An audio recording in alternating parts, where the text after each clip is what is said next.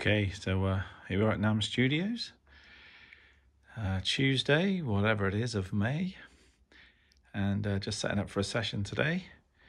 And I've got the DW, so I've actually brought the 1968/69 Ludwig Super Classic in white marine pearl, which is a beautiful thing. The pearl, obviously, underneath those lugs is white, pristine. But anyone who owns one of these kits, and any vintage collectors know that they sort of go yellowy, greeny, this kind of vibe. Which is still pretty though, saying that. Still very nice. And it's 22, 13, 16. And I've got an 18-inch floor as well that I bought on tour with Susie. That was in a drum shop at the back. I remember it being in the back with loads of second-hand stuff and what have you, used stuff. And I went in with Ted, who was the percussionist in Susie's band, Ted Benham, who's now with Black Box and various people, doing his own thing, lauding it, as he would say. And there's obviously a 14x5 jazz festival. Yeah, and I made a bid for the floor tom anyway, and I bought it, so it was good. And that came back in the truck with the rest of the gear, much to the Susie's crew weren't very happy because they'd got enough stuff for the truck anyway. Anyway. Blah, blah, blah. So there should be an 18 right there, but not today. And, yeah, we've got the Vulcans, as ever. I've got the 18-inch antique. And the mix of Dark Master, which is underneath, 14, and a ledge on the top. I just really like that combination. And the new 22-inch Legacy, though I may change up the ride. Depends on the track today. We'll see. And over there, getting a bit of glare from outside because for once it's a nice day here in the UK. That's, I think, a 17 or 18-inch Dark Master. So there it is. That's what we're going to be doing. I might try and catch a bit of the tracking in a second for you. And yeah, there it is. So let's see what it sounds like. Time to sound check.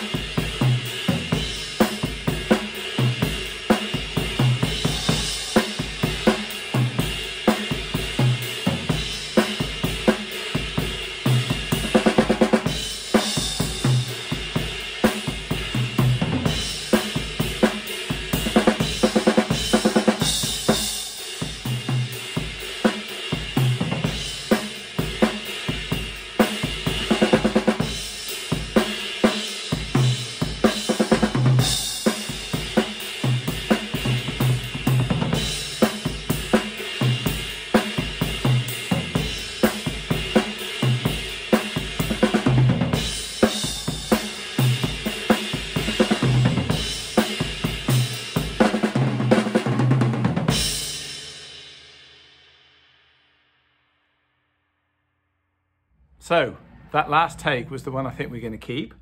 And I was developing the rhythm, which is a little bit kind of Ringo-fied with the boom, da, boom, boom, da, boom, da, boom, boom, ba, boom, I guess you could say. But, you know, that rhythm's been used by tons of other people in other styles of music. But that's kind of where I was pulling from. And playing heavily on the ride was a bit like the Tomorrow Never Knows track on Revolver, which, you know, was a groundbreaking track at the time. And I just really like that sort of insistent ride, like riding it as if it was a crash cymbal. You know, Keith Moon did it as well. It's just that intense. And I'm afraid this phone was very close to the kit, so it's a bit trashy, isn't it, at that point? But I put the whole take on there. You can watch it. Yeah, at some point, you'll get the rest of the band on the track as well, so you can hear it. But at the moment, it's obviously top secret. But that's what it sounded like. And as I say, I was developing it from that reason, that broken rhythm, because the guitar part, dung, ding, dung, dung, gang, gang, ding, dung, dung, gang, gang, that kind of loop that we've got on guitar, obviously those rhythms 1, 2, 3, and 4, and 1, 2, and 3, and 4, and, you know, match really well with the guitar line. And that gives the bass player another chance to, you know, get involved in just playing boom, boom, boom, boom, boom, boom, boom, which, you know, he could easily do on this track. So that's what my bass drummer's playing. But I think, you know, he'll get inside the grooves a little bit more in the spaces and stitch something together. And the idea of the track is it's kind of a bit Doors-like, I guess. And it's got like a drone sort of feel going through it, and things change around the bass line, but the bass line stays the same. And, you know, when you've got something like that, you need to decorate it and orchestrate it with other things. So we'll be adding all kinds of instrumentation. I'll be producing this as well, so I can't wait to, you know, get the box of tricks out on that. But I hope you enjoyed that. So a little bit of tracking for the day. I've still got the clinic announcements to come, and also answer the questions, but that's coming later in the week. So thanks for tuning in, guys. Any questions on this, please let me know. Keep liking, keep subscribing, keep sharing. I really appreciate it. Have a great day, and I'll see you soon.